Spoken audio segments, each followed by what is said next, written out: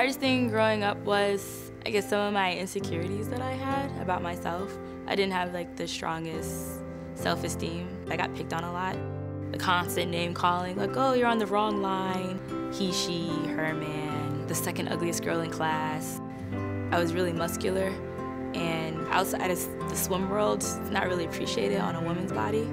Swimming was like that outlet, and I was just appreciated, and it just made me feel a lot better about myself. Whereas like school, I like to learn, but kids can be brutal.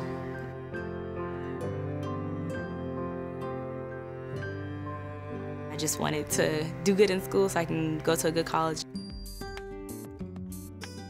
What the Y does is that it gives opportunities to people and gives them access to things they wouldn't have otherwise. Prior to the YMCA, I never met any engineers.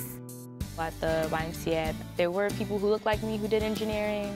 Senior year, applied to Harvard's 2+2 MBA program, and 3 days before graduation, I learned that I got in.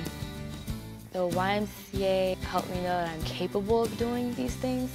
I'm really empowered, and the great thing about that is I get to showcase that to other people.